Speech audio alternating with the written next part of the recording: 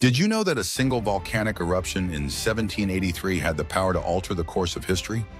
The eruption of the Laki volcano in Iceland was one of the most significant volcanic events of the 18th century.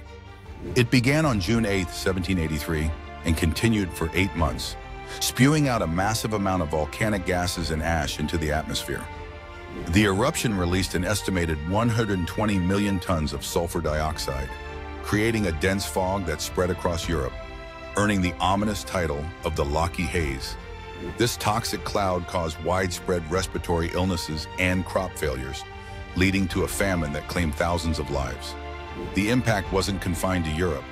The eruption disrupted weather patterns globally. In North America, the winter of 1783 to 1784 was among the harshest on record, with the Mississippi River reportedly freezing at New Orleans.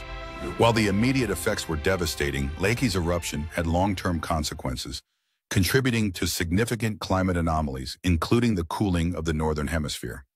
The calamity also influenced political events, with some historians speculating that the resulting hardships may have spurred social unrest, setting the stage for the French Revolution.